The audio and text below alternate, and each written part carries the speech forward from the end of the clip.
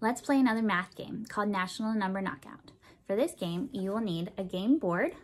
I'll put the file in the comments inside a sheet protector so you can reuse it.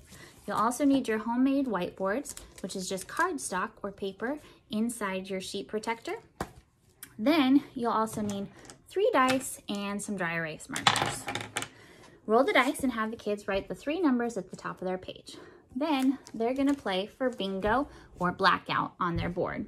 So they're gonna do this by using all 3 numbers in math equations.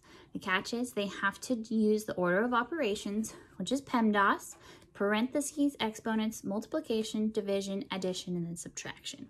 So for example, 3 plus 4 plus 6 equals 13. They mark it off on their board. 3 times 4 plus 6 equals 18. They mark it off on their board.